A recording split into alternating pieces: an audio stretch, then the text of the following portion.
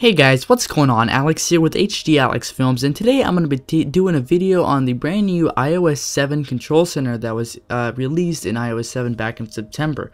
Apple has integrated this cool new feature into their new iOS 7 operating system when they have decided to put a simple panel that is about 3 inches of your screen that allows you to do many features on your iOS device. This is a really cool feature because it allows you to control many options just using this simple panel. So I'm just going to be showing you guys. There's 5 buttons on the top that do different actions, such as turn on and off airplane mode, turn on and off Wi-Fi, turn on and off Bluetooth, turn the do not disturb mode on or off, and even adjust your lock orientation on your iPod Touch 5th generation and do all that.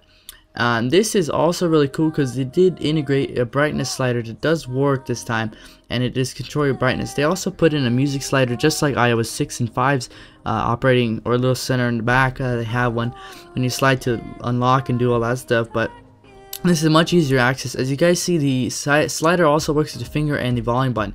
They have added this all new feature called AirDrop, which I will do a separate video about, but you can share all the documents on your phone or iPod Touch with any other iPhone, iPad, or iPod Touch running iOS 7. Now, there's 4 buttons on the bottom that do control many features, such as the flashlight, which they have put in. Really cool thing to do because I use it all the time if I go down in the middle of the night somewhere. There's also a timer app which they integrated in here that opens up the clock for a timer. The calculator, they also put an app in there, and they also put a feature for the camera, so now you can open up the camera, which I don't see why they would do that, because you can just go from your home screen and go into camera. It's not really a big deal. But anyways, this is a really cool feature to have, especially when you're on the go and you're too lazy to do this.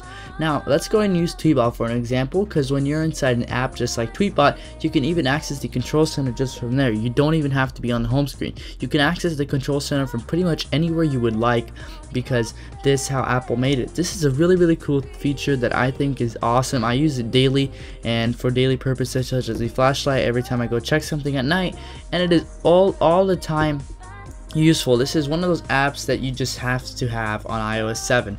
Anyways guys, thanks for watching this guys. If you guys like more of my videos, be sure to subscribe to my channel, like my videos. Bye guys, talk to my next one. Peace.